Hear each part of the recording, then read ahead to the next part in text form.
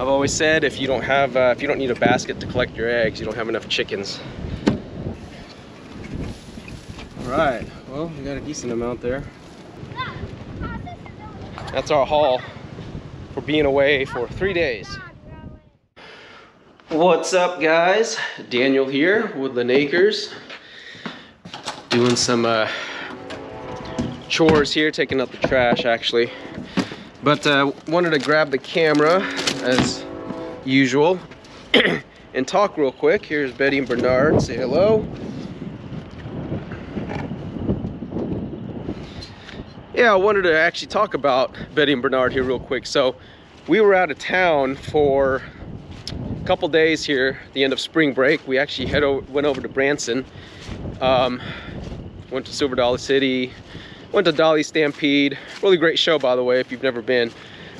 Had a good time. But anyways, the dogs were alone. If you watched one of my previous videos, I told you about how I call it an automated system, but we have a feeder, water.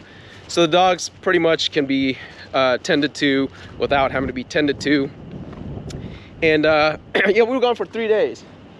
And I do have security cameras all over the property. So as some of you who follow the channel know, we previously had issues with getting out of our property and going after coyotes. Well, during our 3 days, surprisingly, no, they did not leave our property. And ever since I shot that one video that had a lot of views about them going after the coyotes, they haven't really left our property. Maybe one time,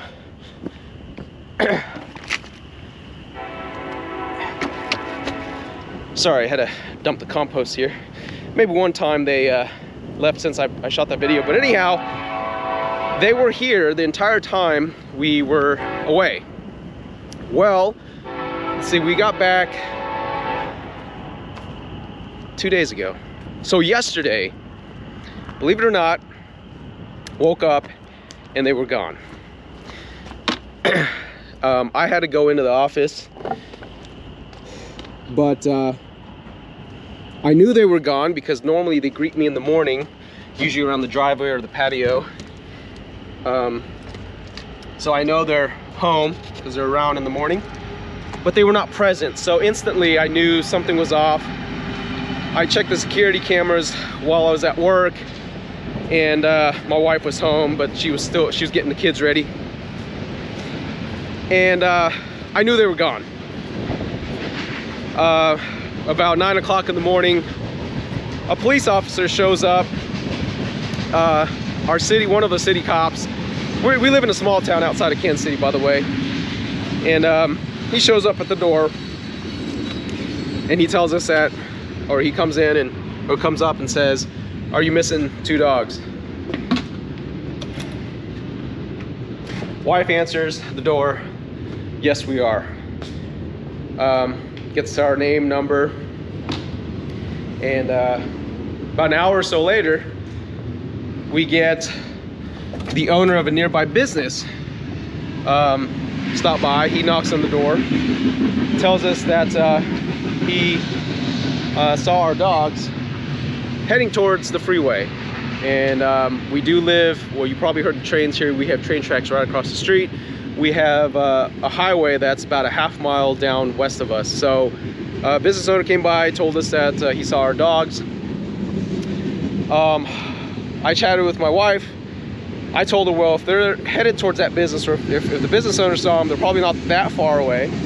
So I had to go outside and ring the bell. Now I use this bell system, so every time I do that, I would give them treats. So it was a long shot, but I had to ring the bell. Surprisingly, they heard the bell and they came back.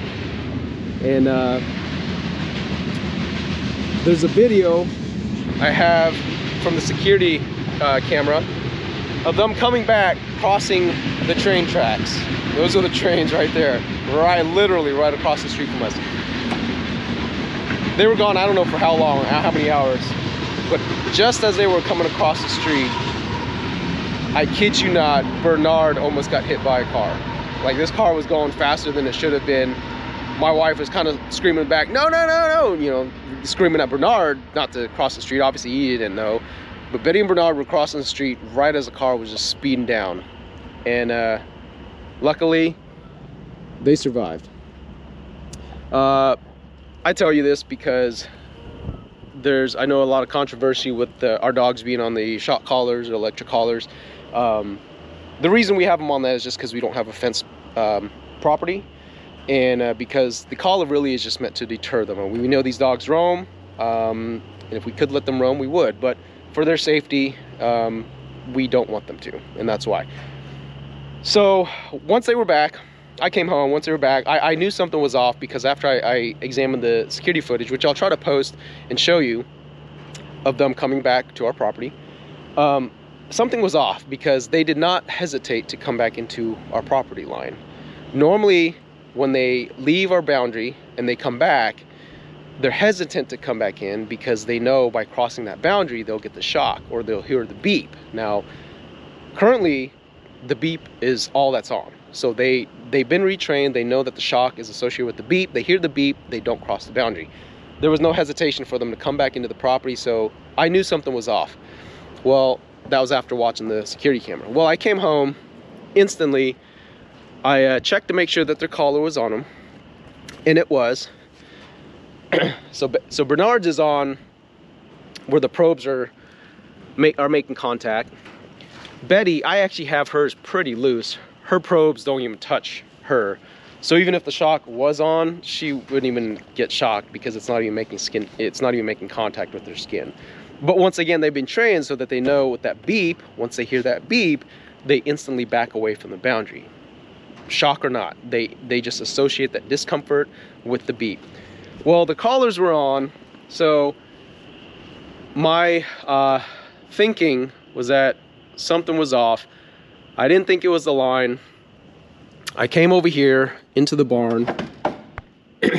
This is where I have the transmitter plugged in for the electric fence, or for the collar. Lo and behold, this plug, the power adapter, got jostled out and was knocked out, so the transmitter was down.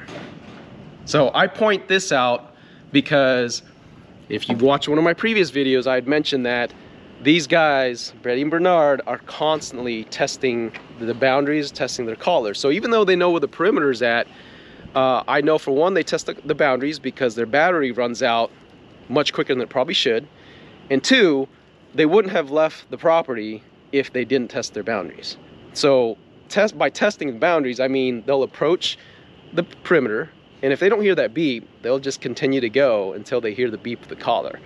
With that transmitter down, they didn't hear the beep, and so that's why they were gone. And they were gone, so they went off on a good adventure, apparently. We had members of our community posting on Facebook, expressing their concerns, which we certainly appreciate. I didn't have any doubts that they were going to come back, but obviously with concerns for their safety, we were hoping they would come back sooner, so that we could make sure they were obviously back safely. But anyhow, that was their adventure. That was their spring break, as my wife called it. They had their fun, but yeah, it was quite a relief that the reason that they left the property was just because the transmitter was unplugged, and not that they were willing to tolerate that shock.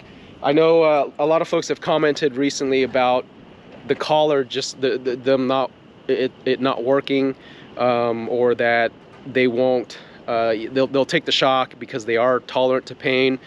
Well, I do agree with that, but I also will say that the discomfort of that shock, once they're trained with it, and then they associate that with the beep, that is enough to really discourage them from getting out. We've had coyote sightings recently again, and I've sat here and watched them waiting to see if they would run out past after the coyotes, and they have not. And so, like I said, I have retrained them, and by retraining, what I mean is I've taken them, turned the shock back on with their collar, taken them around the perimeter, and as soon as they hear that beep, as soon as I try to approach that perimeter and they hear that beep and they feel that instant shock, they pull back, and I also yank them back and tell them no. And then you do that several times, and then finally you turn the shock off, and then you leave just the beep on. At that point, they pretty much just associate that discomfort with the beep. So, and I've seen they'll approach the perimeter with that shock off. As soon as they hear that beep, they back up. Even though they don't feel anything, they just hear that beep and they back up. So it does work.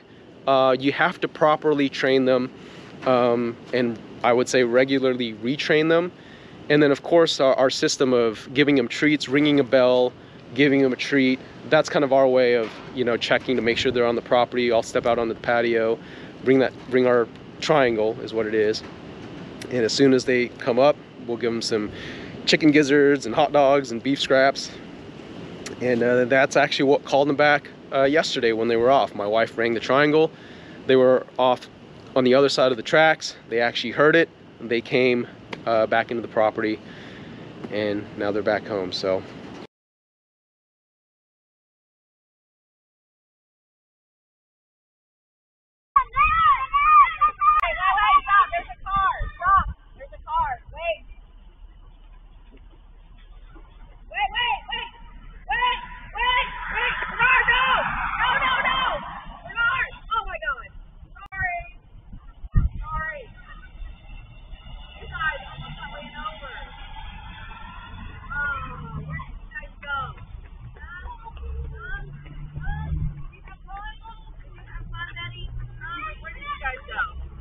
that's that. Just wanted to share that quick story with you since the dogs were on an adventure. And I know a lot of you folks are here because you enjoy not my ugly mug, but you enjoy watching Betty and Bernard.